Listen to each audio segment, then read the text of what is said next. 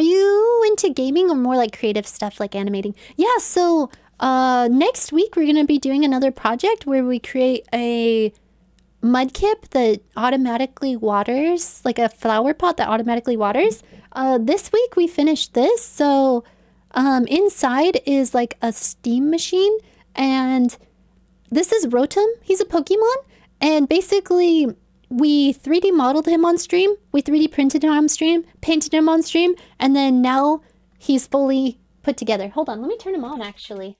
Can this cable reach? Okay, let's turn this bad boy on. Let's see if he still works. So far, no smoke is spewing out of him. Oh, it's working. A little. Hold on, let me turn off Blue Eyes White Dragon. Goodbye, Blue Eyes. So we made this this week on stream. Man, maybe I have to turn off the lights so you can see the smoke. I'm not sure how to show you the smoke better. Does it show better this way? No, actually that's worse. You can kind of see it, but it's not very good. I'll hold it up like this. So this was the last project I did this week, and we finished him. And then next week will be the Mudkip project. There's so many people here that have found me through Instagram and YouTube. Thank you guys. Thank you for taking the time out of your days to go from Instagram to come here to my stream. I really appreciate that. Like, that's a lot of work to like see somebody on YouTube or on Instagram and then come to their live stream. I really appreciate that. Thank you. Kind of reminds me of a humidifier. Yeah, actually that's what it is. Yeah. It's a humidifier inside. We did all the electronics the other day. And it just goes blop, blop, blop, blop. But yeah, so this is what we finished this week. Next week, we're going to do a Mudkip flower pot that automatically waters. So, like, you know how Mudkip and Squirtle have the move called, like, water gun, where they shoot water out of their mouth?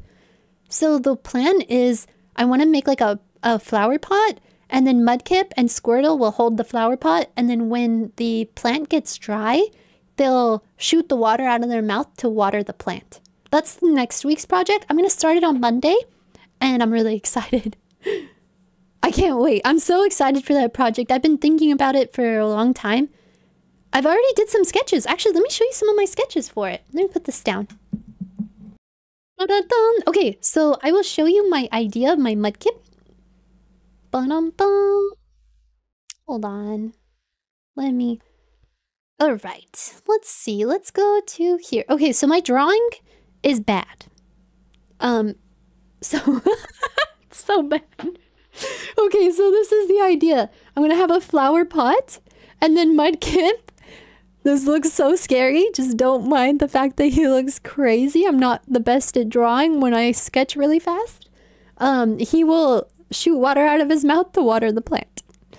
And then this was my first idea. So my first idea was to have a little tiny Mudkip hanging off the edge of the plant and then watering it. And then inside is all the internals. So I was thinking of putting the sensor right here.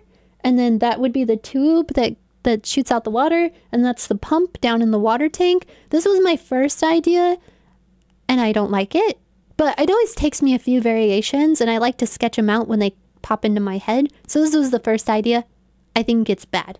And then my second idea is to make it look like this and maybe have the water tank inside of like his tail. So yeah, this is Monday's project.